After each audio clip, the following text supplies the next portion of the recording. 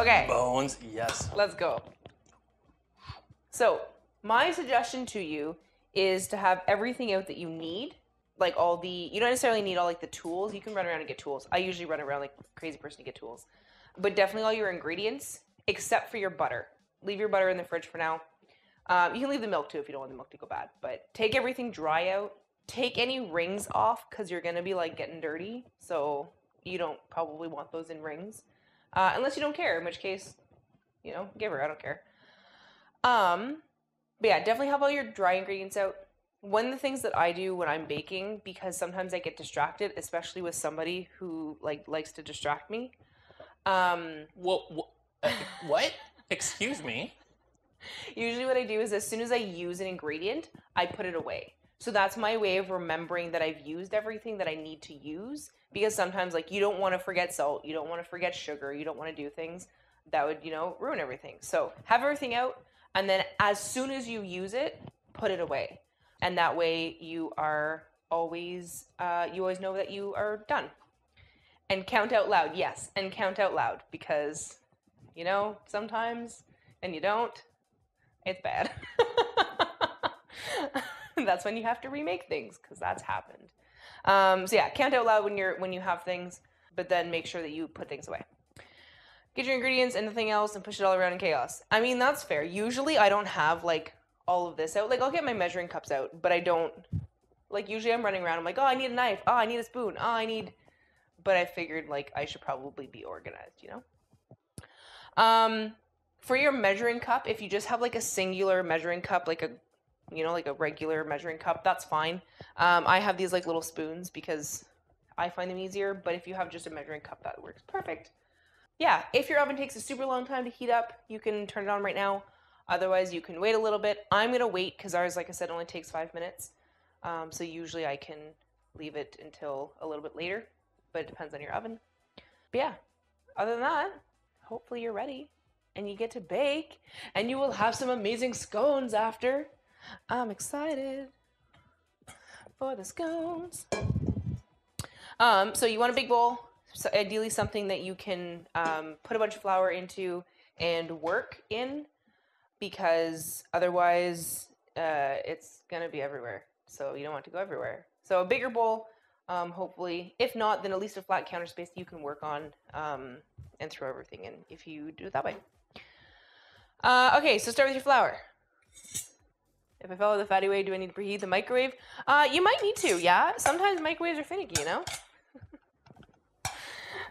So we need 2.5 cups of flour. Again, if you're using a measuring cup, one of the things is if you're using an actual glass measuring cup and you're pouring it in, my suggestion would be to tap the bottom just to make sure, because if you're pouring it in, it tends to have air bubbles in it, and then you don't quite get enough flour that you need.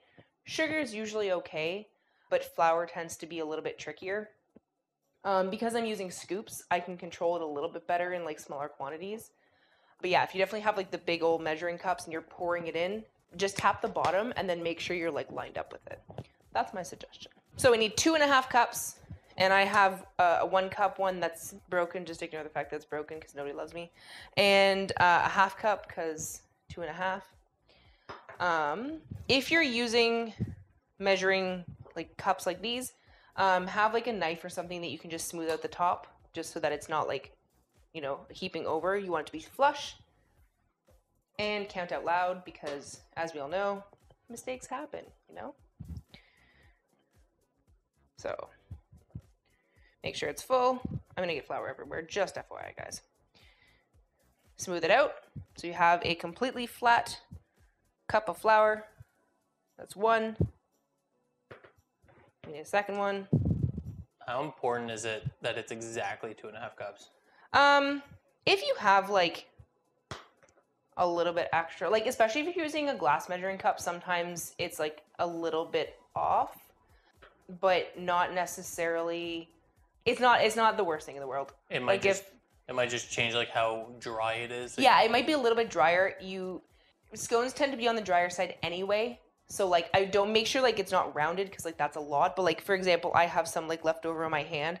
It's gonna go in. I don't really care. Yeah. More precise would be if you actually weigh it. But most people don't weigh it, to be honest.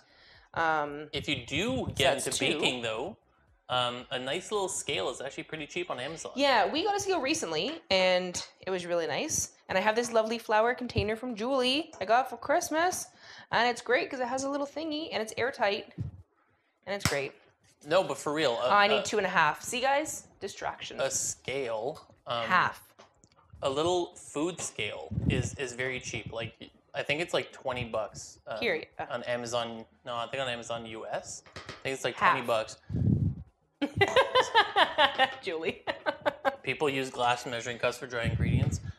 People who don't have anything else. Yeah, I've done it. Like, when I didn't have anything else, I just had one measuring cup, and I use it for dry, for wet, whatever I had. I honestly still don't often change because, like, I just don't care. But there are specific ones you can get for dry and for wet. But again, most people, when you're only having, like, I don't know, I just don't tend to care. When you're not baking a lot, too. And even if you are, I'm just lazy.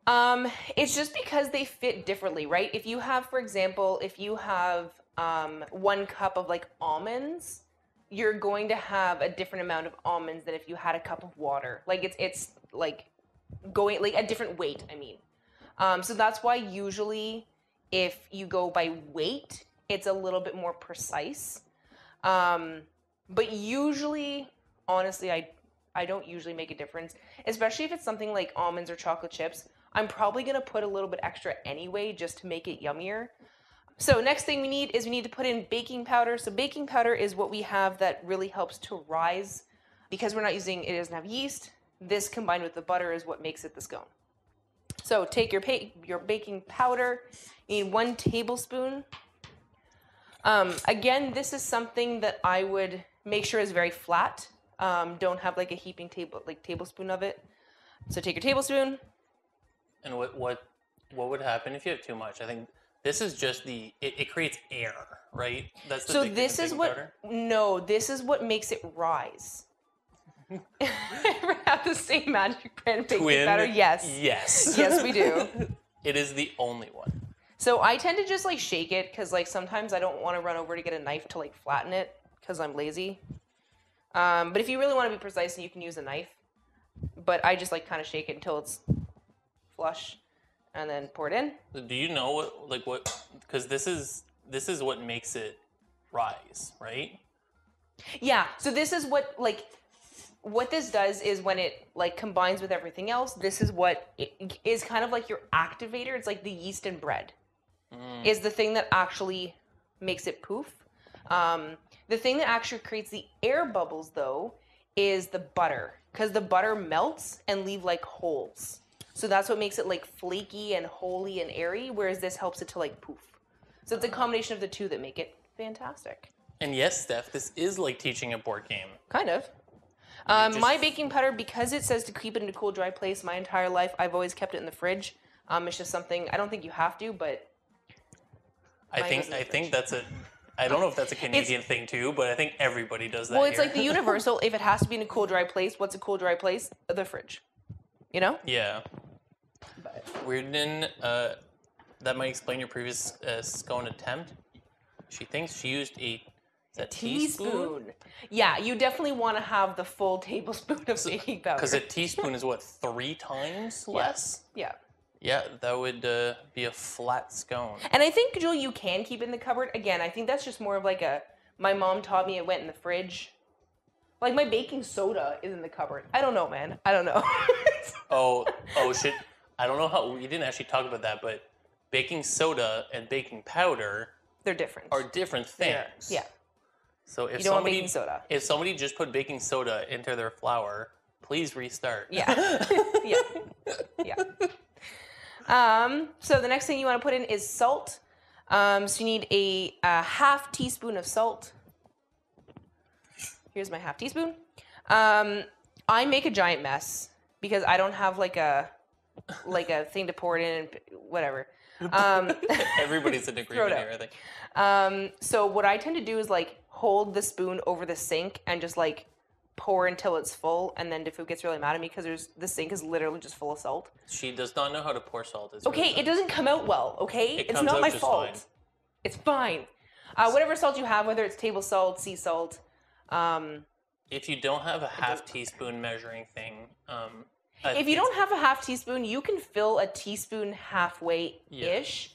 Yeah. It just helps to give it that extra flavor, so it's not just sweet, sweet, sweet.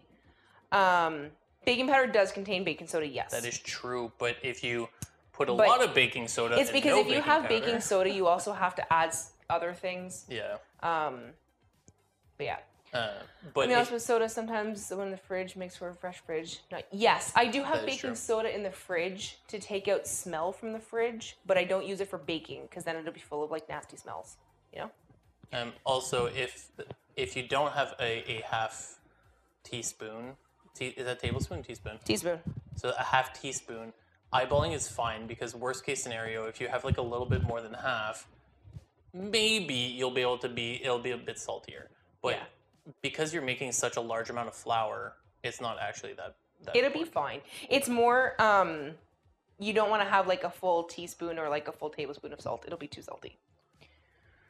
You need a very thorough nail cleaning after this. Half teaspoon. And again, if you only have like a regular teaspoon, fill it up halfway. The salt is not, super precise. I don't think I'm the only one here to the TSP. I never remember which is which. TSP is teaspoon because TBSP is tablespoon. Yeah, but it's the worst. I wish they just wrote it out. Oh, casual. I've done that many times.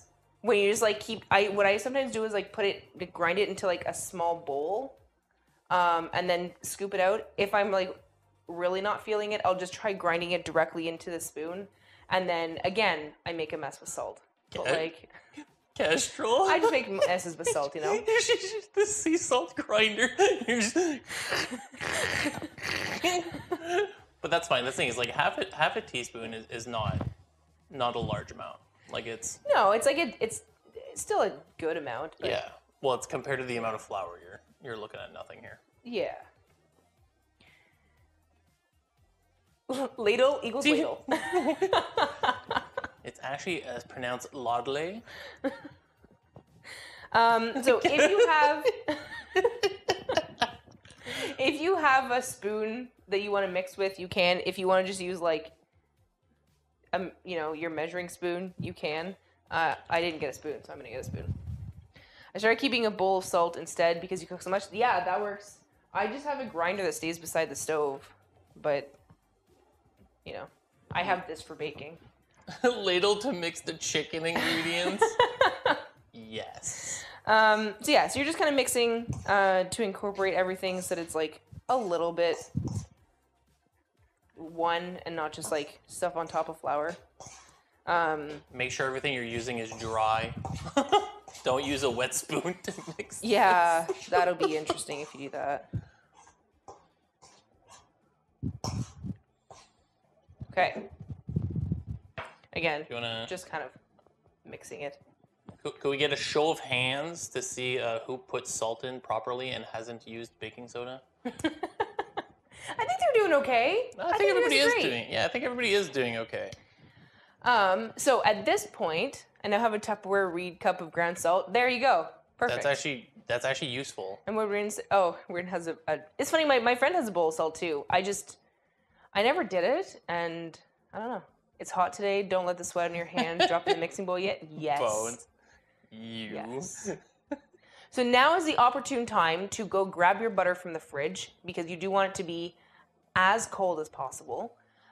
Some people actually freeze the butter and then like cheese grate it in. Because that's too cold for me, I just leave it in the fridge as long as possible and then take it out. But basically the colder it is, the better. If you don't have air conditioning and you currently live in a warm environment, I would say that once we're done mixing and getting it ready for the oven, maybe just throw them in the fridge for a few minutes just to kind of harden that butter back up. Because that butter, when it melts in the oven, is, like I said, what makes those bubbles and makes it so flaky and yummy. So definitely try and keep your butter as cold as possible throughout, especially if you have like clammy hands. Just put it back in the fridge for a little bit after a while. So things to keep in mind. And maybe at some point soon should be oven turning on time?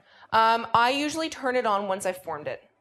But we have a quick oven? We have a quick oven. So if you have a not quick oven, yeah, you can turn it on anytime. It would be a good idea to turn on your oven now, especially if you're talking like 20 to 30 minutes, because I know some older ovens take quite a while to warm up.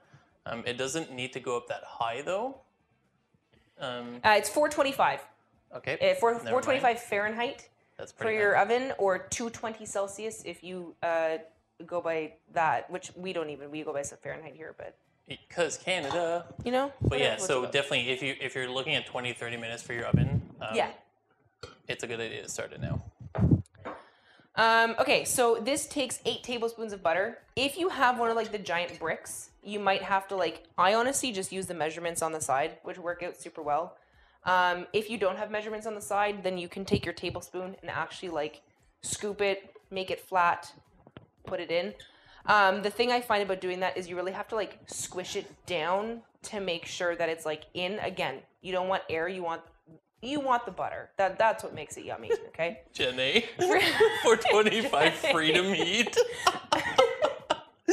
Amazing. So because on mine, I don't know if can you zoom in a little bit? Do you have that capability? Yeah, wait, if I go, okay, it's gonna look a little bit weird, but if I do, I can move it. That. Cool. So on mine, because I have, it's a box that comes with 4 sticks.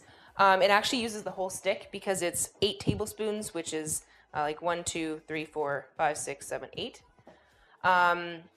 Or a half cup if you're going with other measurements. But yeah, it's super easy because it comes with a single small little stick. It's not like the big honkers. I find the big honkers really hard to bake with. Great for cooking, sucky for baking because it's kind of more difficult to measure. But these work really well. Sorry, it's really cold. So I don't... It is also it's a quarter thing of butter usually. So I think they're usually the same. Yeah. I'm gonna go back up. Yeah. So if you do have the big brick, you're only looking at a quarter. So I mean, you can eyeball a quarter. If you don't have any way of easily measuring it, cut in half, boom, that's a quarter. So open up your butter, get it on your plate. This is at the back of the fridge, so it's it's nice and cold. Oh yeah, it's cold. I have a thing. I don't like touching butter. This recipe doesn't go well for that. This is my cue. Yeah, this is your cue to do some garbage for me. The garbage is on the other side of the thing I kicked earlier, so... You're chicken fat if you don't want butter. Oh, bones. So here's one of the things that, you want to cut the butter into itty-bitty tiny pieces. So that's what I was saying when some people will grate it with a just as fractions. That's what it's here for, math. I'm here for the math. So yeah, some people actually grate it with a... Cheese goodness, cheese grater. Thank you. That's actually not a bad idea. Once it's frozen, you can't do it from the fridge. It'll just mush. Don't try it. I literally just cut it into chunks, and the smaller the better. So pastry blender, you can once it's in the batter. You don't want to use it right now. It's not going to do you very good. So just cut it. Take a butter knife or take a sharp knife or a potato masher would also mash it more than cut it. Yeah. Because you want little cubes.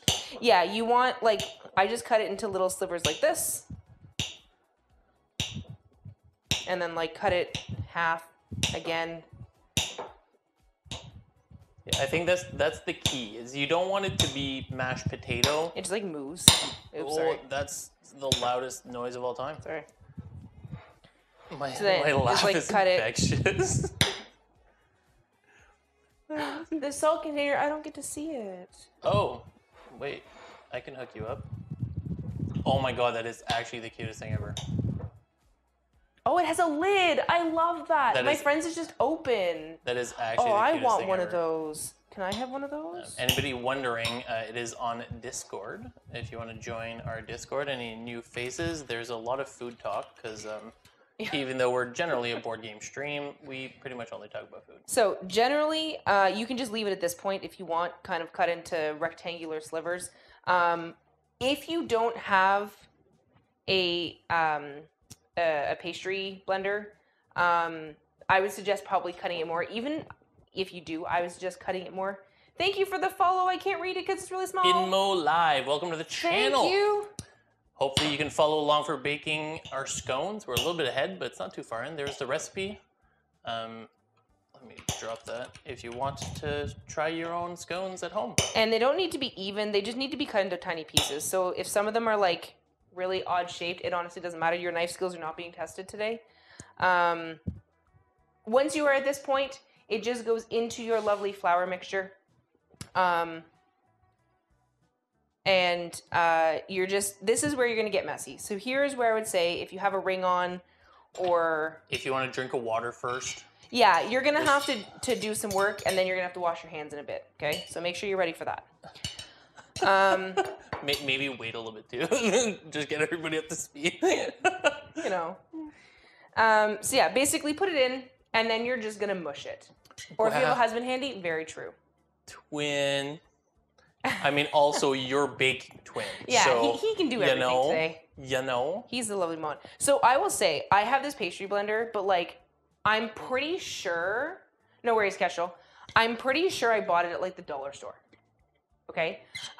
Like it's... Oh, I don't think so. I'm trying to remember where we got that. It's not amazing, okay? It works, and it's fine. Mistakes were made. Oh, Kestrel? Oh, that's fine. So you could actually use a cheese grater if you have that. That would work great. Like, or you can attempt to just like strong arm it and cut it. But yeah, just use a sharp knife if you have one. Be careful. But yeah, a cheese grater would be perfect. Yeah, if you have a cheese grater, just use that, honestly. So yeah, my blender, it sometimes when I'm using it will just like pop apart. So it's not great. It's fine. If you don't have one, you can use a fork and like mash the butter. You're basically trying to break it up so the butter becomes like really, really tiny pieces, and you're incorporating in with the flour. So the smaller the pieces, the better. Oh, we started cutting, can't go back. No worries. That's cool, Kestrel. So the smaller the pieces, the better. And the more incorporated, the better. So that's kind of the moral. Use your fork, use your hands and mush it together. Use a pastry blender. Whatever you got. And I think the goal too, again, is you don't want mashed potatoes. You just want to incorporate it. Yeah, exactly. So if I'm taking it, and Kestrel, we'll wait for you, don't worry. You're just kind of smushing it around, making it into smaller pieces. Again, you can use a fork. I was too lazy yesterday when I was making it, and I just used a fork and then my hand. So whatever you got. She says too lazy, but I bet you it would be easier to use a fork right now. I don't find it is. It's possible, but I don't think it's easier. I mean, that thing you're holding looks flimsy as heck. Okay, well that's because mine is a little bit ghetto, but like... Okay, wait, we do have a picture. You have a picture? Yeah. Yes! Yeah, weird, and that's what it'll look like that for all of us at some point. Is elbow deep. That's okay. I find too that things like get stuck on this, so then I just have to like... That's what I'm saying. I think the thing is actually more work than a fork. No. Using a fork is a pain. The pastry. Yeah, okay. because it has 6 like tongs basically, and they're like really thin pieces of wire. It like makes it through it a little bit better. It helps break down those pieces of butter. Yeah. Yeah. But again, you can use your hand. You can use a fork. You can use whatever you have at your disposal. Weirdnin's grandma used to slap her for using tools like that. So instead she uses hands. And I mean that is the OG way. It's funny because like some people are always like, oh, like I remember Kestrel, you'd asked whether you needed like a stand mixer. Stand mixers are actually not good for scones because it works it too much, and it's dingle hoppers exactly. And it's actually is worse and gives you worse scones. You can use it in a food processor. I've never actually done it, but a lot of people do use it. I just never have. You do have to be careful though, because if you overwork it, it'll do the same thing. Yeah, it can still do the same thing. So you want to be really careful. You like want to pulse it almost. Lecture. So once you kind of have it broken down, I just like go in and just like really mush it between my fingers. Check Jenny's crumbly picture. Okay. Right, so we have a question here from Jenny. I still have like big old pieces here.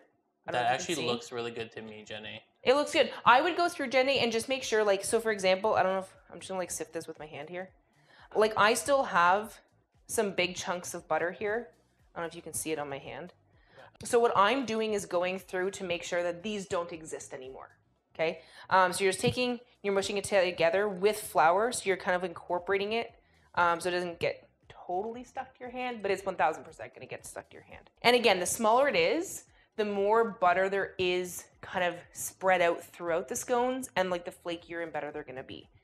You don't want to like mix it for 100 years, but you definitely want to like make sure that they're like kind of flattened out, incorporated within your mixture. So I just go through, when I find chunks, I just kind of like mush it together. No worries, Castro. And honestly, the pastry blender, just to break them down into smaller pieces, and then even with the pastry blender, I go in and do it more with hands. Yeah, that's the thing is everybody I can slow down. Make sure No you worries. take your time. Like that's why I'm like. This is honestly, like this butter part is like the most important part of the scone making. It's like, it sounds really stupid, but when you're making it, you want to make sure that that butter is incorporated super, super well. If it's not, you're going to have some parts that are like just dry ass flour. And that, nobody wants that. Okay. Julie's the mod. I'm gonna zoom in on your bowl. Sure. So it's a little bit more to the left, maybe. Just to show you, is like, so you can actually kind of still see chunks of butter. Yeah, so you can see like how sometimes when I come up, I still have these like, and they're visible chunks. Like that's not flour, that's butter kind of surrounded in flour. So I'm just going through. They're usually at the bottom, bringing them up, squishing them between my fingers. So that was a big chunk of butter I just squished. All right, we got another. This is a really nice one. You got some good pictures? Oh, I got small. Looking good. Yeah, Twin has a really nice one. Looking very good. Look at that. Everybody's getting it. And again, so if it's really warm in your house and you think you're done. Yeah, especially if you don't have air conditioning, like I said, and you have like a warmer environment, I would definitely suggest, if you're feeling your butter is like getting melty, like where it's like no longer still cold cubes, just pop in the fridge for a few minutes and it'll just harden those back up, and then you can keep working on it. You just want the butter to stay as cold as possible. And it's cold.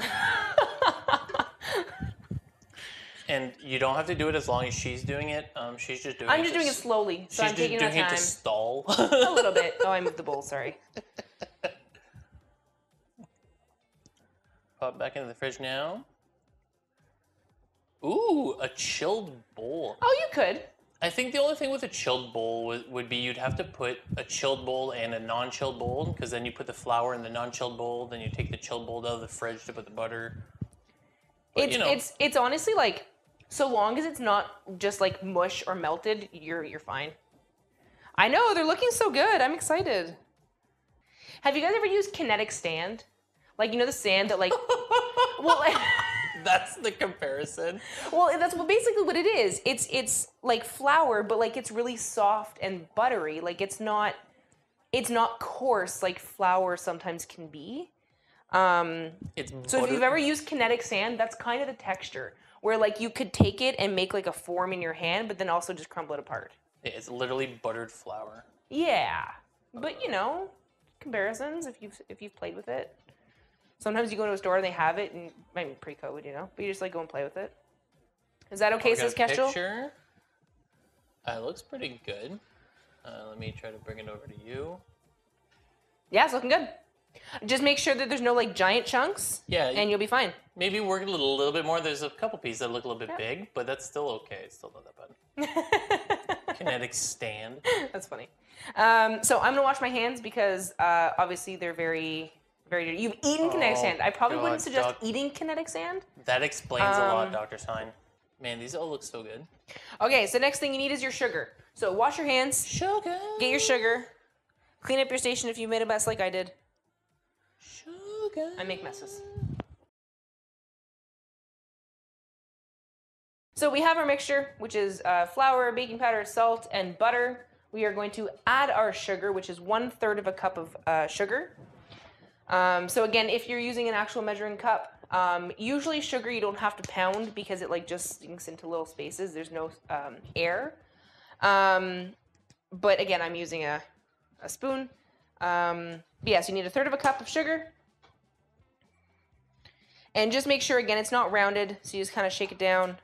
If you want, again, you can use a knife to flatten it, but just shake it. Sugar is actually super lenient and works really well to shaking. It likes to shake. So take your sugar, pour it in. It looks wonderful. Okay.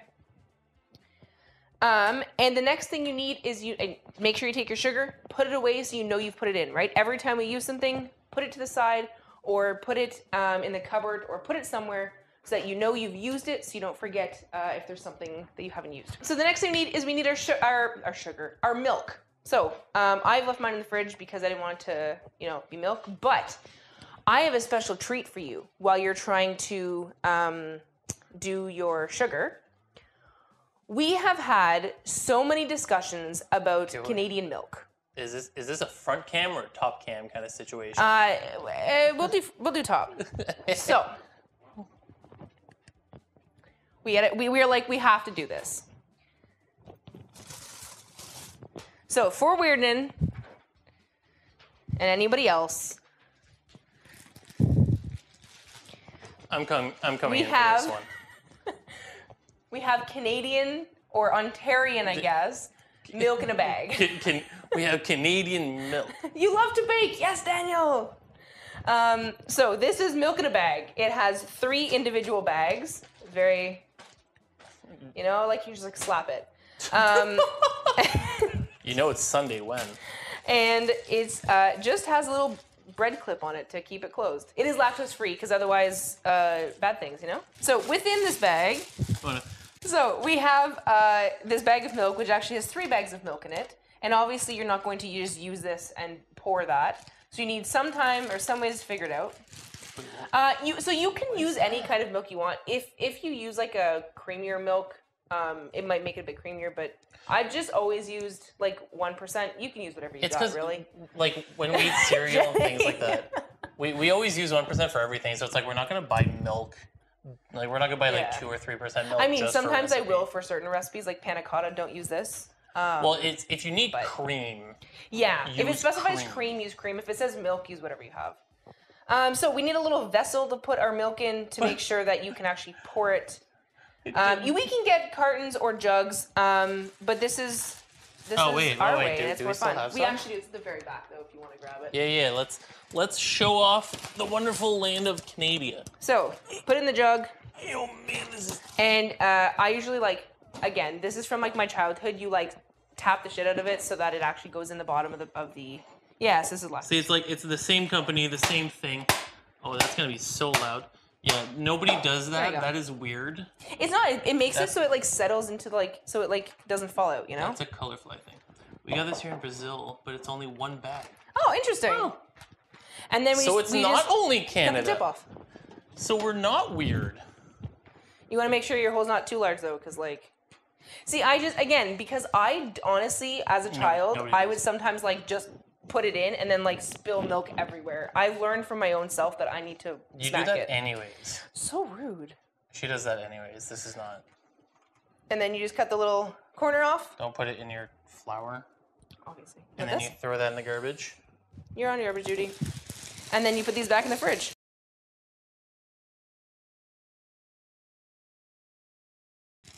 And that's your bag of milk. Wow. Apparently you're the chef, so slapping the bag into the cup is also the way I do it. Perfect. But yeah, no, it's funny because a lot of people, when they don't know or when they hear about bagged milk for the first time, they think you pour the bag into this. Yeah, you don't. But no, you just put the bag in it. Yep. And then, so you need 2/3 of a cup of milk. Where's my cooking clothes? Twin, for your measurements, you want to do what you did for the sugar, but double. 10 tablespoons and 2 teaspoons is what you're looking for. Well, you need 2/3 of a cup. Okay, well that's. Bagged milk will be better for individuals since maybe they keep longer if they stay in individual bags.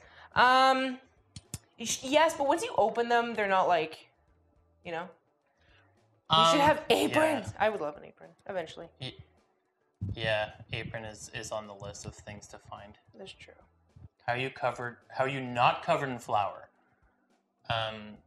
Actually, you know why you're not covered in flour? Is because of the container. Yeah. It's if you're using just this container, it makes it so easy to not get flour everywhere. That's the big trick. And then once it's in here, you're not getting it everywhere. Glass measuring cup, perfect, twin. That works perfect. So yeah, put your milk in, and then what you do is you take your fork, and you're just mixing with a fork until it becomes what we call kind of straggly. So you're incorporating the milk and all your dry ingredients until it becomes some sort of dough-like consistency. You don't need the pastry blender, you're good. We just needed it for the butter. So what you're saying is you can put utensils You can use a spoon. away. Sometimes wooden spoons work really well. Twin. Oh well. It is what it is, you know? And it's going to look super dry, okay? And dry is where it's at. I'm just gonna put this milk away. Nora Croc also has a container and still gets flour everywhere. I mean, this is probably I try to keep it clean because like Flour gets everywhere though. yeah, Flour, I sometimes get it all over myself. Like Yeah. especially when I'm like mixing and I'm just like whoosh, and I like eat it. It's fine.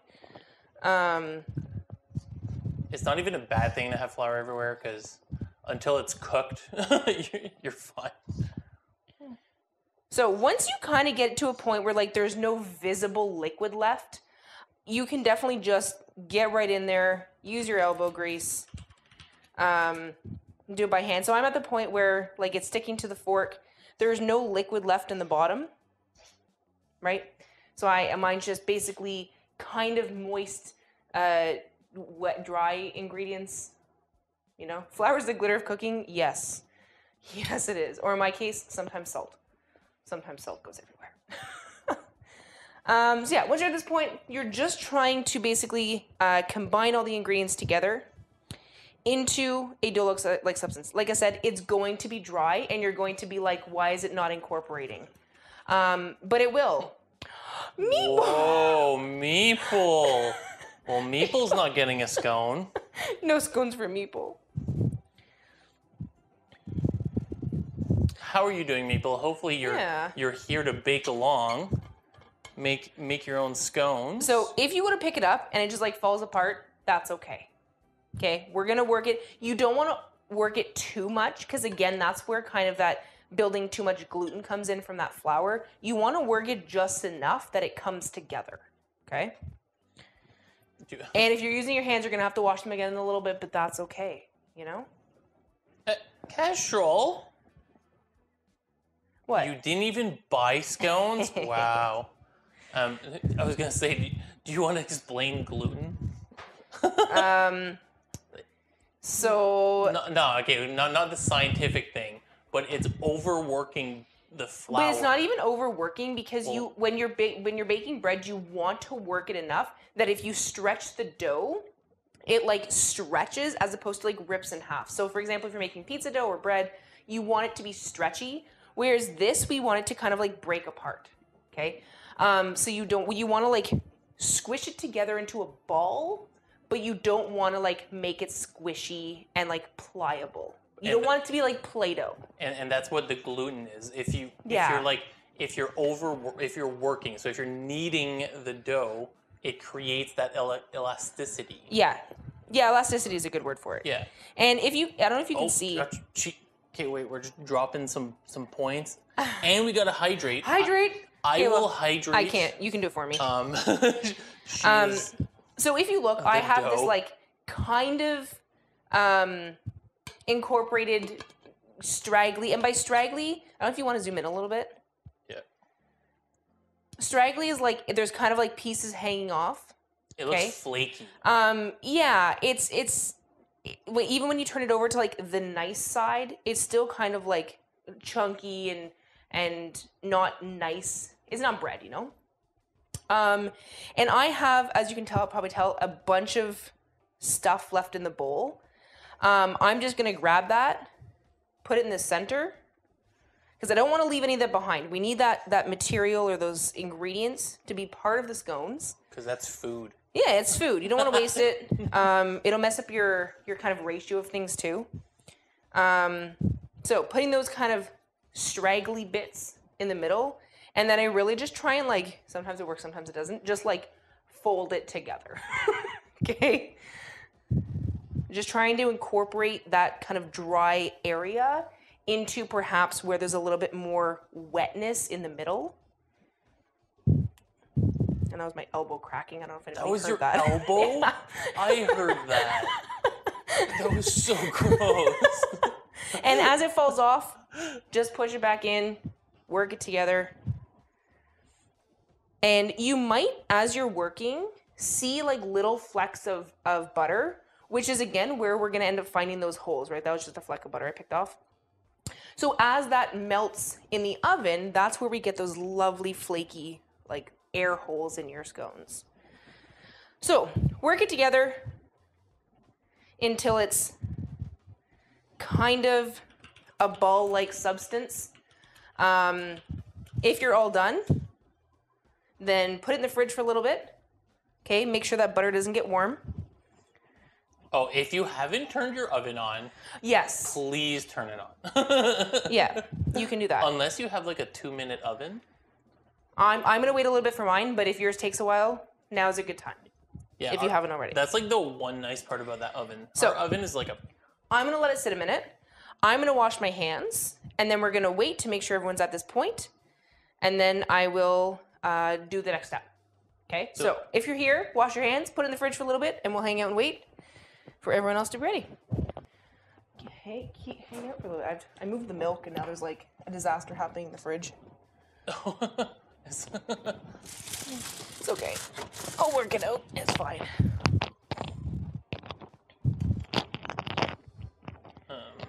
Perfect. Now we wait. Make sure everyone's there. Do you want to go back to my face for a minute while I wait and hang out? Yeah, it just, so if you over knead, what it's actually going to do is it's going to make it pretty tough because that gluten, it like has had too much chance to form. So you actually want, because you want scones to actually be like on the drier, flakier side, if they're too tough once you've cooked them, then the thing that you know you've done is overworked the dough. That's it. Added a glob of vanilla bean paste? Sure, that's awesome. So if you are oven to what temperature? 425 Fahrenheit. If you are not going to make cinnamon sugar scones, so if you just want plain scones, adding vanilla is a really nice flavor. I actually took out the vanilla to show you. So if you wanted to add some vanilla in your dough, you could. And then I forgot because I put it away. Largest bottle of vanilla of all time. Well, it's important, you know.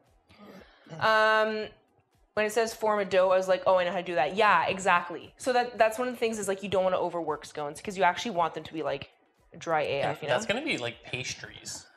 Because pastries are pastries. You want them to be really, really flaky. That's the thing. You want flakiness. But some pastry, if you're doing like a choux or something, then you want them. You're layering with butter, so it's like a little bit different. But and I think that's why it'll be super interesting at one point if you make like croissant. Yeah, you could add it with the milk. Generally, yes. Then you're working it in. You don't need to. But you can add it. You can even do a little bit now if you want. But I think adding it to the milk would be good because you can mix it in with the milk, so it gets spread more. And then I forgot because I didn't have it out. You know. Oh, there's another picture. But yeah. So if you want to make just plain scones, but add a little bit of hint of vanilla, I use artificial vanilla because I had like a really bad experience. Ooh, that looks great. Kestrels, yours looks really that was awesome. Good. I had a bad experience with like real vanilla, so like not vanilla pod, but like the not artificial, like the I can't even think of what it's called right now. Non-artificial liquid vanilla. And when you let it sit, it's actually like tapered with alcohol, and so it like expired and only left alcohol behind. It was awful. So anyway, I just tend to stay away from it. If you're used to using it, you can use that. I just use artificial because like it's a little bit more stable, and I can just leave this in the cupboard and it works totally fine. And you don't get drunk sniffing it. Oh man, it was like super alcohol by the end. It was awful. So if you're making cinnamon sugar scones, okay, here is where you need to make that topping. If you bought the topping, good on ya. If you have not bought the topping, you need to make it. This is where we're going to take a minute to do that, okay? I don't let it sit. or you shouldn't let it sit. I don't know which. Well, you don't let it sit. Like the artificial? No, the real one. Yeah. You're not supposed to. Yeah, you're supposed to use it. To be fair, I don't know how old it was. You know, it was in my cupboard. Anyway, I experimented. It was bad. I remade things. It's fine. I find artificial work great. So that's my story. Do you want I'm gonna do it after, actually. So you shouldn't. Yes, I understand. So I have a little bowl. Oh, do you wanna go back to the top? Yes, ma'am. Cool. So we are going to make our cinnamon sugar topping, and super simple. And you can use this like I said, you're gonna have some extra left over, which is amazing. You can just put it on toast or like throw it at people for fun. Don't throw it at people, but you know. Don't throw it at people. So you're going to use a half cup of sugar, which technically this is, I've already used this for flour. So I don't want flour in my sugar. I'm going to just rinse this and dry it because otherwise your sugar will be ruined. So just wash your half cup so you can use it for sugar. Fatty, welcome home for cinnamon sugar. Honestly, would he be angry? I don't even know. He would taste delicious. I would be angry because I'm going to have to clean it up off the floor. That's fine. You're doing half with cinnamon sugar and half plain. That's a good Yeah, idea. that's perfect because then you can have a little taste test of both, you know? Yeah. And I actually love putting like butter, jam, anything on the cinnamon sugar ones. But if you're not sure, do half and half. It's all good. You can always make more, you know, later this week. So make sure you dry your measuring cup because otherwise, again, sugar, moisture, bad. So we need half a cup of sugar. And yes, I put the sugar away. But, you know, strawberry preserves. Yes, amazing. I previously made cinnamon sugar because toast. Yeah, exactly. And DeFoob uses the extra on toast all the time. So take your half cup. Again, give it a little shake. It likes to be shook down into place. Put it into a separate bowl. Okay, you want it can just be a small bowl. This is actually quite large for what I need, but it works really well. So half a cup of sugar in that cup. You no longer need this. You can actually toss it in the sink. Okay. The last thing we are doing that we need ingredient-wise is your cinnamon. My cinnamon, it has like a zipper on it, but like let's be honest, it never works and it just explodes everywhere. So it's in a bag. You bought fancy strawberry jam? Yes. Oh, that's okay, Kestrel. Maybe it'll come in a couple days. Part of a deck builder where you add new cards? Yeah, kind of. So we're looking for 1 teaspoon of cinnamon. You can have, yes, no name is the best. You know, it doesn't change the flavor and it's cheaper. You know, you don't need to be expensive and get fancy cinnamon. You just need cinnamon. Is this a deck builder where you add new cards to the deck? I love it. I would say go with a teaspoon. If you're perhaps a little bit hesitant to have too much cinnamon, err on the side of caution. Put a little bit less. You can always add more, right? But put it in, mix it up, and then see if you like going by color and flavor like DeFoob. I like it tasting the same all the time. Make sure it's flattened, right? I just used the bag, like I literally just took the bag and ground it against it. Made sure it was flat. Pour it in. Cinnamon likes to go poof. So it can become a smidge of a mess at times. And again, this bag, it's not good. Usually cinnamon is what I get. Actually, when I went to go take the picture, it is 1 teaspoon, not half. So do 2 halves. When I went to go take the picture for the promo, then, no, it's all good. I accidentally, the bag was closed, okay? And I accidentally not kicked it, but punched it. And I had cinnamon all over the kitchen and I didn't tell anybody. I just cleaned it up. It was bad. This is the first I've heard of this. It was bad. It was everywhere. I had to clean it to take the picture. Wow. And make sure you ask questions. Definitely ask questions. If you're unsure of something, ask questions. So you're just gonna mix it. If you want to just use the spoon you just had or a new spoon, I'm just gonna grab a different one because that has flour on it. And if you're planning on using this for anything other than the scones in the future, you don't want flour, raw flour in your bowl. So just make sure you use a clean spoon or the one you just used for the cinnamon. Just because, again, you don't want to be eating raw flour in other situations. What? Any comment?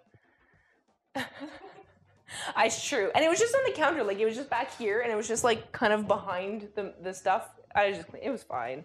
I've made worse messes, honestly.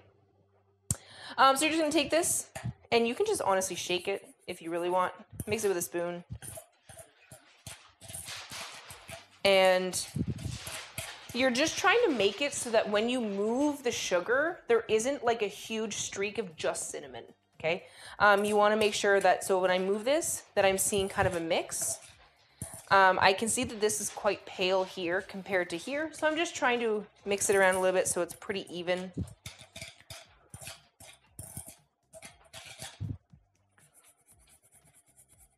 And when I do that, I can see that there's like a streak of cinnamon, right? I'm trying to make it so I don't have that. Mix a little bit more. It's a little bit better incorporated now.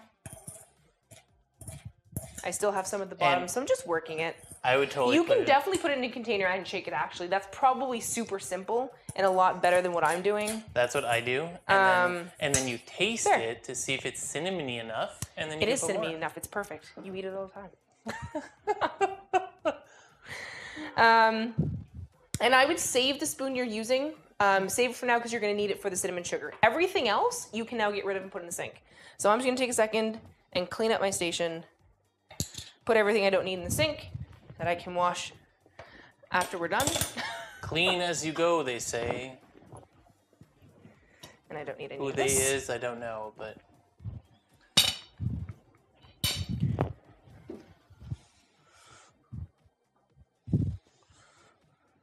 Perfect.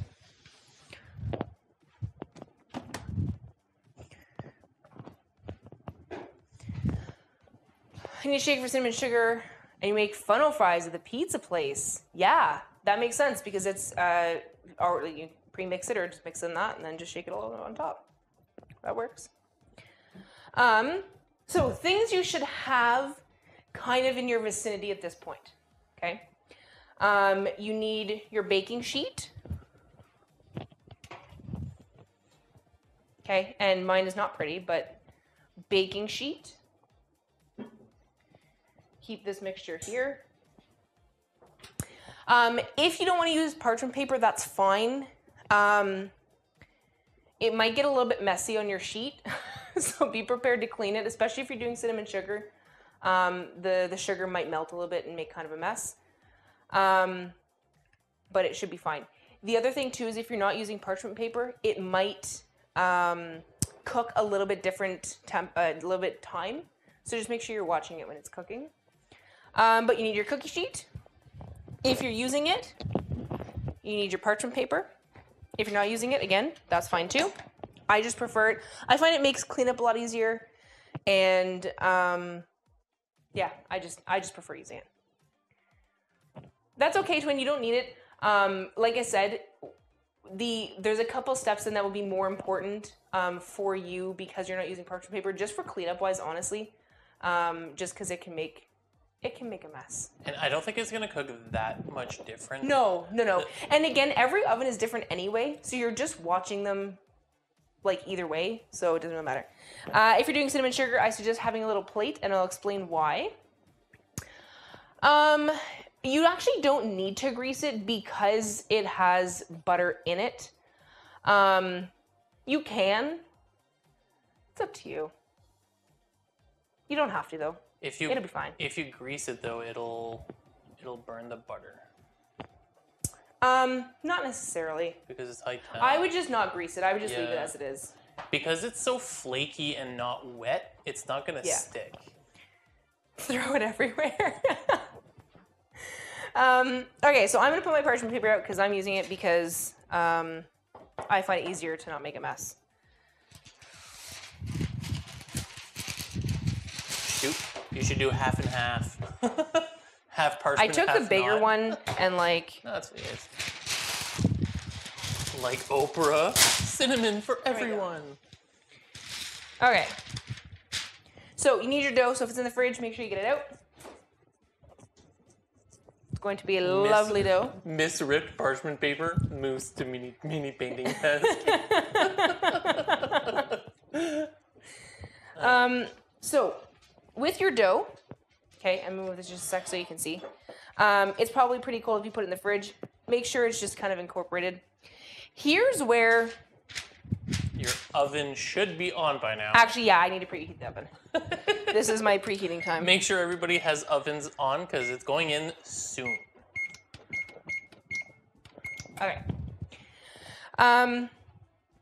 So this, you're gonna take this and you're basically trying to make like a flat disc, like a frisbee, sort of. You know. Yeah, like a thick frisbee. So I'm just making sure that there's no like major cracks because it'll just break apart. Anywhere there's a giant crack, it'll be fine. It'll cook fine. It just won't look as pretty. And like it's all about looks, you know. So see, I just made a giant hole by squishing it. So again, squishing there, working it together, not like kneading it. So not like using the heel of your hand and really giving her. Because again, we don't want that gluten. Just kind of pushing the ingredients together. Like you're forcing it to love each other. Okay? It's fine. Your oven can take up to 20 minutes. Our old oven did too. This one's super fast, which is why I just did ours here. Our old one, literally, like 20 minutes was a good day. Yeah. It was so 20 minutes in the middle of summer was a great day. Okay, come on, Scones. Be nice to me here. Okay, so you're gonna plop it on your baking sheet. You don't need this bowl. You can get rid of it. Done. Bye. You're dying. Why are you dying? In the good way or in the bad way? Because if it's in the bad way, should we call someone? So if you look at my picture from yesterday, as I was doing it quickly, one of the things that I didn't do great was I left it as kind of a dome shape. Okay, and it'll be kind of hard to see in this angle.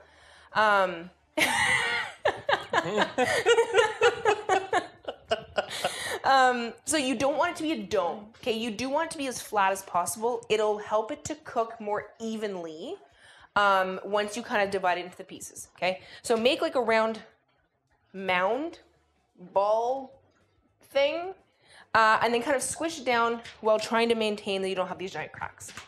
This is kind of the tricky part. Okay. And I just kind of like use my thumb and like push it together. It'll be fine.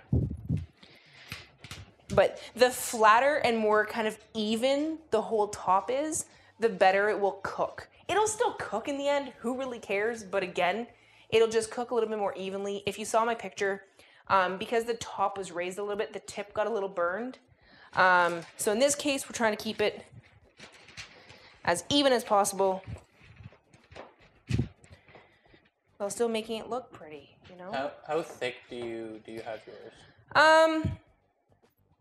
Like an inch? Inch-ish? Yeah. So you don't want it... You're making either 6 or 8 scones, depending on how many you feel like making and how much math you want to do. And you don't want it like flat like a cookie? No, like I have it, you know, about this. I don't know if you can tilt it. I can probably like... Is it... Yeah, okay, you know, so about that thick. maybe like an inch and a half.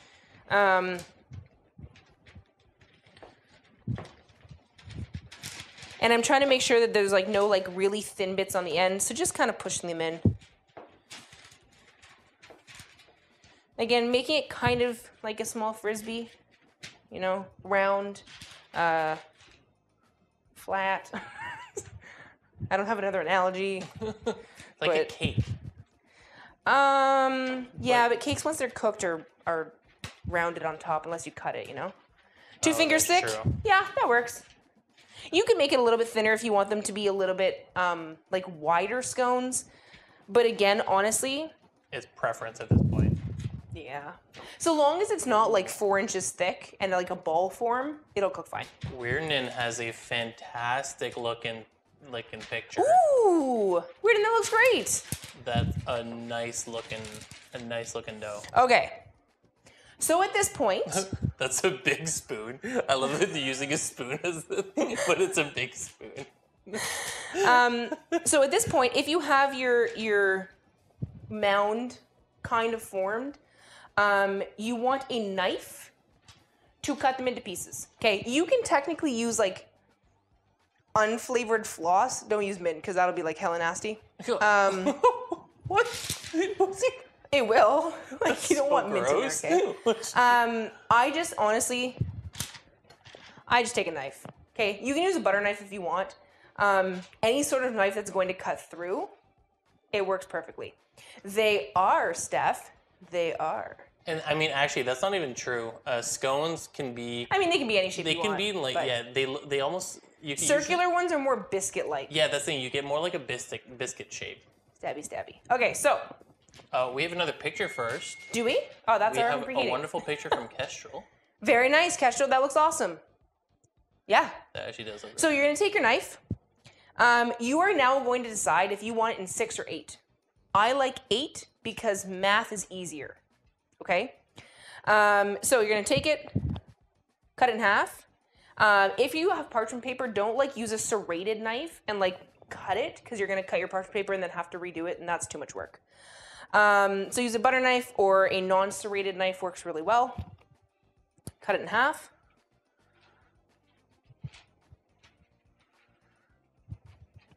Okay. Tuck in the little end. You don't want little ones. We have another picture coming in from Twin. Yeah, Kestrel, that works perfect. Hey, very nice, Twin. Looks great. Love it. Yeah, and that's the thing is the thickness isn't super important. It'll just You're just gonna have to watch them. Yeah. But Kestrel about pinky and ring finger is perfect. yeah. That's the thing is the only difference is it'll change cooking temperature, but none of them will cook at the same. So it's Nope. So once you cut it in half, you can, if you do 6, cut each one into 3s, right? Kind of like this. Yeah, Kestrel, I love it. we got the measurement. I like 8s just because 1, they last longer, and 2, it's easier. So cut it in half again. Your fingers. And especially if you're doing some plain and some cinnamon sugar, then you can have like, if you want to share with somebody, you can have 2 of each. But it's up to you. You decide, And now for 8, I just cut it each 1 in half again. I don't go straight across because it messes up the little tips in the middle, and again, I like them to look pretty. So I just go around, eyeball it, cut each 1 in half. Oops, my hands are buttery. Don't cut your finger off. Okay? Please no cutting of fingers. If you're using a sharp knife, please be careful. But the thing, you can use a butter knife for this. Like you can use anything. I just find dough. This knife with it not being serrated and not being not being too sharp works really well. Yeah, they're not sharp. They're not really sharp. They used to be. They're not anymore. So again, I'm just cutting into 8 because I prefer for us to have 8. You can make 6 if you like. And if they're not all equal, who cares? It's handmade. It's artisan. It's artisan. There we go. Put your knife somewhere safe. Out of the way. Don't cut yourself. And I'm going to wait a minute just to make sure you guys have had a chance to cut up your pieces, okay? Okay, relax. Stupid oven. Having a panic attack. Your hands are going to be very buttery. That's okay, So a couple things. When obviously they're cut, they're still in a circle, we are going to separate them. Okay, so you want them to be well cut kind of between each other. If not, just like rip it and poke it with your finger. It's fine. You can't mess it up. Honestly, it's super easy. Cut into 6 because then you have 6 days. 8 seems like too long. That works perfect. So if you're just eating them yourself, then you can have like 1 every day. That's perfect because I'm sharing them and I want the most amount possible. I'm making 8. Because somebody likes to eat all my scones. Whoa. I'm feeling targeted here. So if you want the sides to be like kind of softer, then then you can keep your pieces closer together within the circle because they won't get like the most amount of heat. I like them to be a little bit crispier and cook a little bit. So I tend to have them like basically as far away as possible still within the circle because it looks nice. So just take your pieces, start separating them away from each other. Right? So I cut them. This one's not like super cut, so I'm just moving them away. Oh, we have a nice little picture coming in. You have a picture? From Weirden. Yeah, those look great, Weirden. I love it. So when you're doing your cinnamon sugar, because I think people might be at that point at the moment, you can sprinkle it on right on here. But one of the things you might have is that if you have a lot of sugar that remains kind of around, it tends to like turn into like burnt sugar and stick to them. So one of the things you can do, and I have this plate for, because I'm trying to be clean and organized, is to put some of the cinnamon sugar on here. Okay, just like pour a bunch. I'm not using this bowl. Don't worry about it. I'm not using... Don't do that. I'm not using this bowl because I do want to use this at some point in the future, and I don't want the flour to be in here. Okay, I want to be able to use this. Raw flour is gross, guys. Don't eat raw flour. So put it on a plate. Okay. And what I do is take the sides, because I want it to be all over. I love cinnamon sugar. I'm going to put as much as I can. Don't put it on the bottom, because once you put that on the sheet, it's just going to burn. Okay. Little pieces here and there, but don't like coat it. So coat each side, like the two sides. And it's going to be hard to tell that it's on there. Just layer it. Okay. Both sides. And you can then put it on the top. Some lovely little top sugar here. And put it down. What I usually do after is sprinkle just a little bit more on top because I love cinnamon sugar and I want there to be the most amount possible. There's a picture from Twin. Ooh, yes, Twin. Those look amazing. So again. And everybody's scones actually look really, really because good. I'm doing all of them cinnamon sugar, you might already be done. If your oven is preheated, your scones are nicely separated on your baking sheet and not like a disaster like mine right now. And your oven is preheated. I don't know if I said that already. You can put your scones in. The love meeples we are making. Are you making them all? I'm making them all cinnamon sugar because that's the ones I like. Cinnamon sugar deliciousness. It's funny because like cinnamon sugar, I think is a good scone flavor, especially when we're making them, because it doesn't like you can put things with them. You can put strawberry jam; it still tastes delicious. Yeah. But a nice plain scone is also really, really nice if you want to just eat it with butter and not have that cinnamon on top. Who doesn't want cinnamon? You know, cinnamon's great. I mean, sometimes you don't. You know, sometimes you wouldn't want to eat it with something else.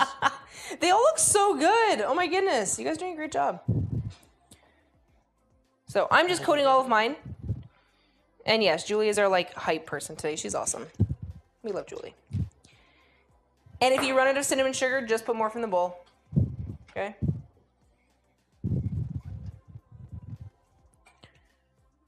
Making sure all of it, not the bottom, but all the sides and top are covered.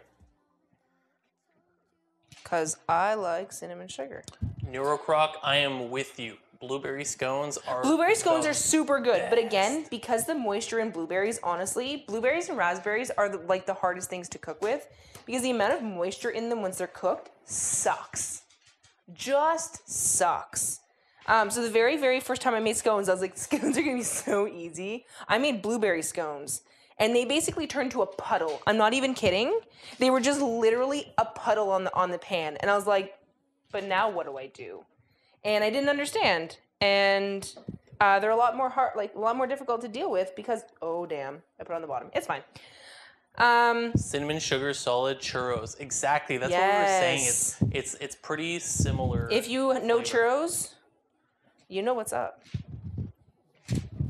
So as you can tell, I don't know if you can see, I have like some flour dough pieces in the cinnamon sugar.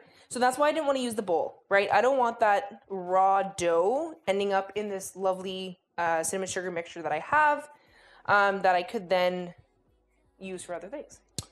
Rita's never had a moisture problem with blueberries. Well, you're really lucky. I've used frozen and I've used fresh. Frozen obviously have more moisture in them. Or I guess not obviously, but frozen have more moisture in them. But I just like have really rough time. I've made blueberry muffins and they work better. But scones I just haven't had a lot of good things happen with them. We have a picture from Kestrel. Yes, Kestrel, they look amazing. I like how they look like mini pizza slices. Yeah, I love them. So for me, I'm going to put just a little bit more cinnamon sugar on top. Again, just because, like, who doesn't need a little more cinnamon sugar, you know? A little bit more. Just add a little bit of flavor on top. I like to have a little bit crunch there with that sugar. You don't have to. Totally up to you. And like I said, if you are ready, you can pop them in the oven. They take between 12 and 20 minutes. So depending on your oven. Oh no, what do you mean? Oh no. I said blueberry muffins that had mold on top. Oh no, Julie. Yeah, that's one of the things. Blueberry muffins are hard to tell for something like that. I'm gonna wash my hands in the sink that has a ton of stuff in it now. If you are ready and your hands are clean and whatever, you can start putting them in the oven. Like I said, between 12 and 20 minutes, depending on your oven and things like that. What you're looking for is that the scones on top are becoming a little bit brown, okay? And that's where having the a little bit flatter on top can be helpful because you don't want that tip to be burnt and the inside to be raw. Even if they are, honestly, you can put them in the microwave, but you know when you go to heat them up, but it is what it is. If you find that the middle part, like the tip part, is a little bit higher than the rest, you can literally just take your finger, and I just wash my hands, but take your finger and like push it down because it is going to grow a lot with that baking powder. So you can just like push them down a little bit, make sure it doesn't get too burned. Kind of like how these are down further, just push them down a little bit. You don't have to, but you can. And then we're gonna pop them in the oven. And that's it. Then we just wait for them to cook, basically. My oven's preheated. Don't burn yourself in the oven. I've done that before. And put them in. So now is where it's going to start being different for people. But what's the general rule? What's like the minimum you think? Minimum 12 minutes. It's definitely not going to be less than 12 minutes. Unless you have like, I don't know, a super one. I'd say definitely not more than 20 minutes, no matter what oven you have, just because after that, you're probably getting to the point where they're going to be overcooked and kind of like too dry. So set a timer for probably 10 minutes? Yeah. So one of the things, if you're using cinnamon sugar, especially if you just did plain scones, then you won't really have this problem. Let me just... I'm going to set a timer for myself too. So are we talking bread brown or more of a lighter golden brown? Usually a lighter golden brown. Yeah, you definitely don't want it browned.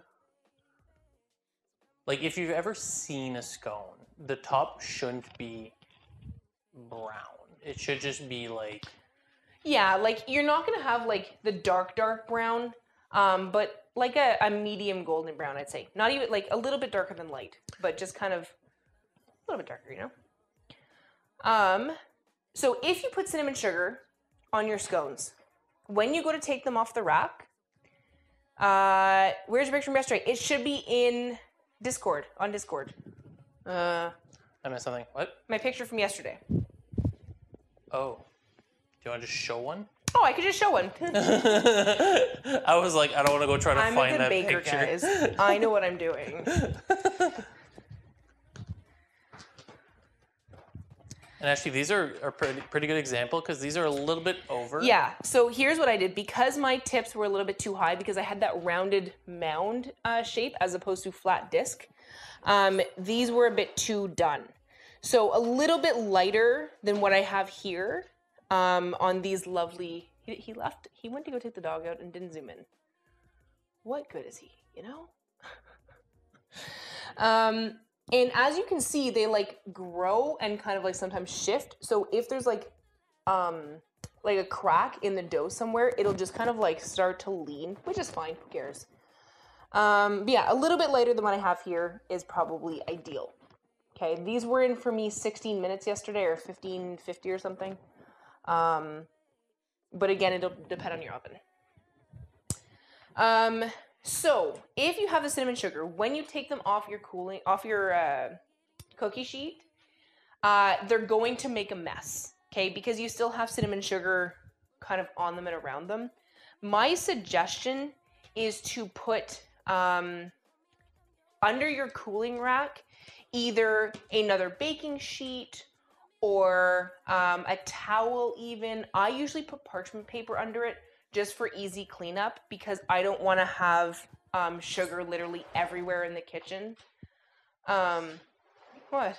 She had like a chunk of wood like almost in her mouth. Oh, he took the dog out. So what I'm going to do is I'm going to get set up to take them out because they'll be out in 10-15 minutes, give or take some time.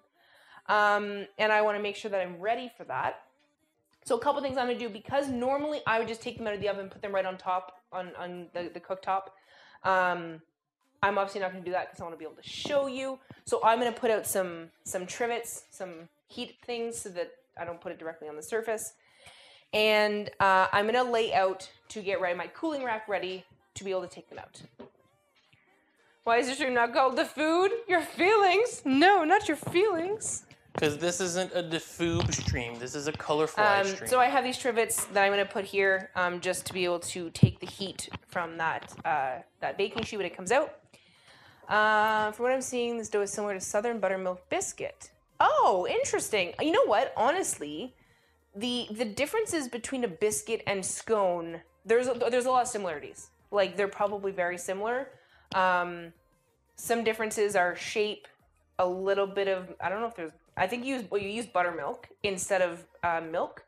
So they are slightly more creamy, I guess. But Color food.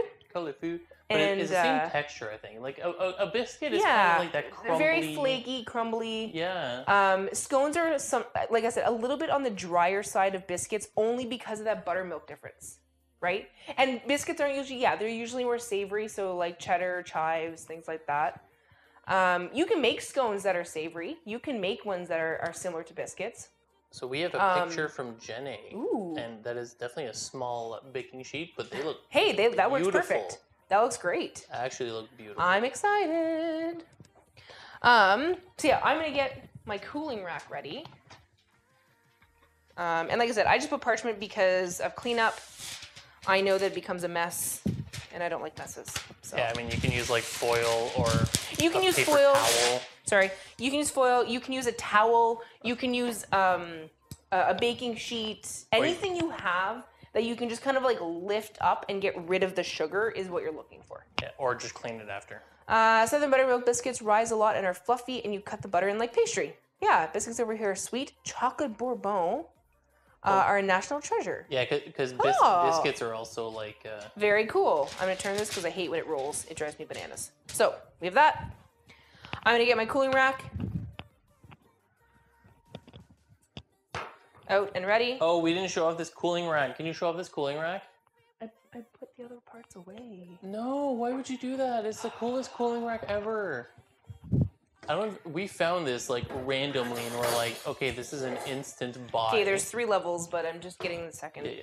So they have these legs. Because the biggest thing is like, I have so many cooling racks and they take up so much freaking space. I have one that's like almost the size of this. It's so big. And it just takes up a lot of space. So we found these, and they have these little fold-out legs, and you can stack them. Has 3 layers, and So you can works literally, really this well. tiny little square have 3 layers Yeah. tall. So it works of really cooling well, rack. especially if you're doing a layered cake. It worked really well to put the 2 cakes and you put one on. Put like 9 cookies on each layer. Yeah, and then the bottom one you don't have to have standing up. You can just have laying down, and then they sit 3 on top. They're great, but I only need 1 for the scones because it only makes 8, so I don't need as many as this. And Jenny, you love how tall it is. I love it. Did you go through the how to check to see if they're cooked? So Probably a good idea to do that first. You can, if you want, use a toothpick. Because they're a little bit thicker, it can sometimes be misleading, I'll say, as opposed to like a cake where you can take a toothpick, stick it in, and check the temperature. You can definitely do that though. I would suggest doing it in towards the base where it's kind of in the middle. Just because that's the part that tends to be a little bit undercooked, if any part of it is undercooked. So that's kind of what I would suggest. Or do you do the old sacrifice one? Oh, you could definitely sacrifice one. If you cut it in half to make it like an extra pizza, cut the pizza in half. You would have to cut it in half, like kind of this way, to make sure that that center is cooked. No, if you cut it top down, make it Yeah, but but then you could like hope to get like. The both problem pieces. is that this part is the part that's not that it's going to be okay. undercooked if it's going to be undercooked. Okay, yeah, because it might be hard to tell. Yeah. If you find actually that the tips are getting too burnt, put a little bit of foil on top. It'll stop the heat from hitting them directly on, but it'll still cook the inside. So if you're worried about them being slightly undercooked in the center, but that they're burning on top, just put a piece of foil and it'll make it like tent it so that it's kind of like not touching them, but just kind of over top. It'll make it so they don't burn on top, but that they still cook inside. Oh, you can definitely smell them. You can smell them like minutes from when they go in the oven. Because what happens, because you have that butter, so what's happening in the oven is basically the butter is melting, leaving those beautiful pockets of flakiness. The steam is rising, and the baking powder and everything is helping it to like turn into little balls of joy. So with that butter melting, you can definitely smell it. My kitchen living area is 1 room, so I'm on the couch, almost in the kitchen. That works.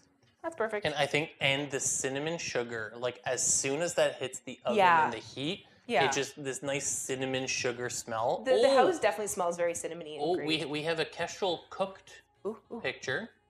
Okay, very nice. They're looking pretty good. Yeah. I say they're a little bit pale, but if you think they're cooked, then that's great. Poke it with a toothpick. If it's clean, maybe even sacrifice one. But they don't look too bad. Yeah, it's hard for me to I'm far away from monitor, but and the picture, like it's tips are a little torch. If they're kind of a medium golden brown, then I'm sure they're amazing.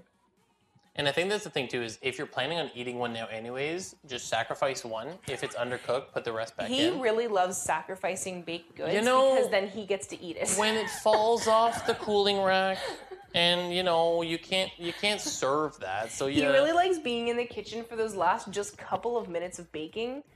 Usually he's playing games, but he really likes being here for the last few minutes to be like, but can I sacrifice one? I think one needs testing. I think I need to make sure it's fully cooked. I demand a sacrifice. I demand a sacrifice. Yeah, he's definitely all in on the sacrificial bacon goods. 100%. You gotta make sure it's cooked, right? You can't like wait till the next day. No. So I'm just over 10. I'm almost at 12 minutes. Like a puppy looking for fallen crumbs. So I'll just show you what they're looking at so far. Oh, actually, that's a good idea.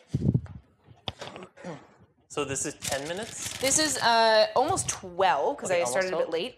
So they're getting a little bit brown, but they're still like a little bit squishy to the point where I think there might still be some raw dough on the inside. That's really hot, so I'm just going to put it down for a sec. So if you take it and just kind of like poke them. You should keep...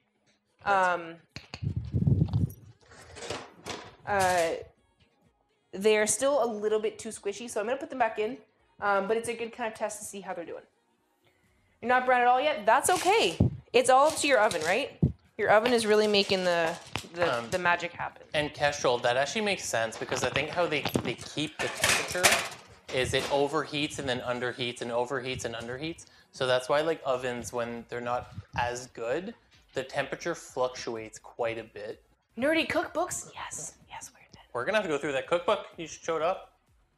Maybe not now because you have like a minute left, but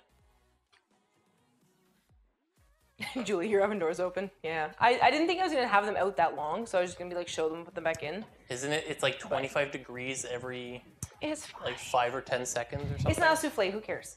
Even souffles. Who cares? Even souffles. It's fine. Everything's fine. Your bread takes 10 minutes more in your current house than what you used to.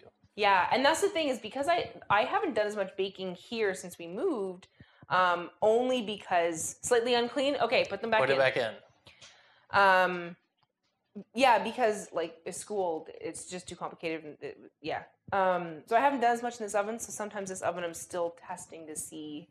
My other oven was like 12 minutes to the second. Turn off the oven, pop them in for 1 minute. Yep, casserole, that worked great. And yours got so tall, Jenny. Yes, I want to see them. Casserole too. If you're worried about it burning too much, that's just tent a piece of foil over it. It works. And if you want to turn your oven back on. I'm excited. But yeah, like ovens keep heat so long that it's fine if the oven's on. Oven's off. And it's great. The light actually turned off today. Yay! Like one of the first times. This oven hates me. Of course, it's when we were like when we've talked about it. Yeah, we were calling it out. So now it's gonna act. Now it's properly. gonna behave because it's like, oh, I'm on camera. I have to behave. We're gonna post it to her. I'm gonna check them again. You should look here first. Star Wars. So there's Star Wars, World of Warcraft, and the Elder Scrolls cookbook. And that's really funny because I bought my buddy that World of Warcraft cookbook for a Secret Santa one year. I'm gonna take mine out. Okay, so I'm looking. I'm seeing that they're getting. This one's it's still a little bit tinier, so it's quite brown. But I can see they're a little bit more firm when I push on them, less give. Okay. Still a little bit. This one's a little bit. Maybe that'll be a sacrifice. We'll see. Twin just posted this picture. Yes, Twin. Those look so good. They actually look amazing. They look so good. A little bit of give. Those actually and the thing is, they'll continue to cook a little bit while they cool. I'm not taking them off the cookie sheet right now. I'm gonna let them sit a minute. Then I will take them off to be able to cool on the cooling rack. Just because it gives them a little chance to first of all cool down, and second of all continue to cook a bit. The only thing I don't like about these is they're sometimes very similar and poorly edited, so not great with someone unfamiliar. Yeah, that sucks. It's more about the theme than. We got a picture from Kestrel. Ooh. And she says they look the same, but did the toothpicks come out better? Clean. Perfect. And I think that's because your oven was off. That's exactly what it would do. So that's perfect. And you should have just eaten the scones, yes. No, I didn't show up just to eat the scones. I'm also running the show, okay? Just because she's the pretty face doesn't mean I'm not important. So, these have hardened a little bit. They're cooled down a little bit. I can now actually touch them without burning my hand off. So I'm going to take them and move them to a cooling rack. This is a big boy. Oh my goodness, this is a big boy. Holy cow. Yeah, we better make sure that one's cooked. I think you... I really want to eat one. Should move. You know what you should do? What? Oh, do you need the other one? Sure. I wasn't going to, but sure. Oh, what did you do in here? Yeah, I didn't put them away nicely, so... Yeah, that was rough. You know? The focus is having a hard time. Oh, is it actually autofocus? Oh, it's probably the top one. Look how convenient this cooling rack is. There we go. And now I can just... You're going to touch that? It's not hot. Okay. I guess technically... Let's make it so you can see all of them. I want to see Jenny's. Can I see Jenny's?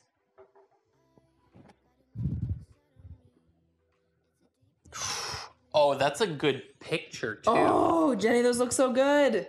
That's such a fancy picture. What is this? Those actually, those look really so good. Yummy. I love the ones that like go like this and then just like flop over. They struggled so hard. They just couldn't grow anymore, you know? Yeah. And I would suggest letting them cool a little bit before you delve into one. You will literally singe your mouth off. They are hot. Because once you open them, they just like steam. Well, okay. I want to eat one, but we should actually open one to show what it looks inside. Yeah, because I was going to. It is actually pretty Actually, what I'll easy do- to tell when it's undercooked.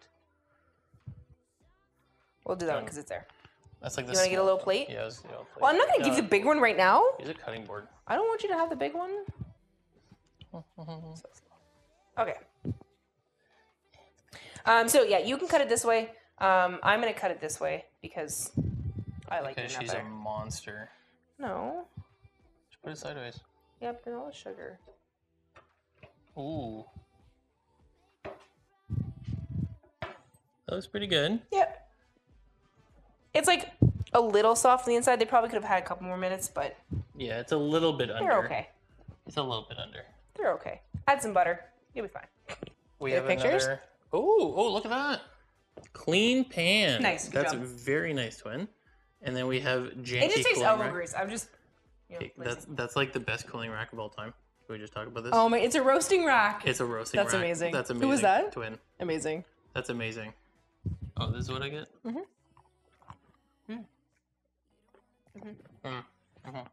Very good. Yeah. Yeah, it's cooked. It's not under, which is good, and they'll continue to cook a little bit too. Yeah, so I think that's the thing is like, it might feel, just because it just came out of the oven, it might feel like a little bit more wet, but it's still cooked. I like making it because I know what's in it, right? Yeah. I can put it like things that I like. I can make it how I want. And it tastes different fresh. The thing is like, a they're good so good scone fresh. is really good. If you get a so scone good. from like a real scone place, They're so much. delicious. They're so good as opposed to like the grocery store, right? But when it comes out of the oven and it's warm, It's the best. And I would say, if you're heating up, like if you're eating in a couple of days, what I tend to do is put it in the microwave for like 10 seconds, like just enough to get it a little warm. I mean, or like a toaster oven or an oven if you really want, if you don't have a microwave. But just to heat it up a little bit, and then put some jam or put some like you said clotted cream. I've never had that, but I love or putting jam. I like putting butter on it. It's just Yeah, It's a great little I just breakfast. put some strawberry jam. Eat that for breakfast, for dessert, for snack, so good. for supper. Eat it all the time, every day. And in reality, once you've done it enough, stop touching them. It took me under an hour to make them. You do the mixing. Well, The oven is the longest part, honestly. 15, Okay. 20 minutes in the oven. even more impressive. Clotted cream and lemon curd on scones. Ooh. It 2 hours and 16 minutes was our stream start. So we not only did we do everything from scratch, teaching, take our time. And Yeah, it I take took my 2 time. hours. So no Second excuse. breakfast, snack, No brunch. excuses.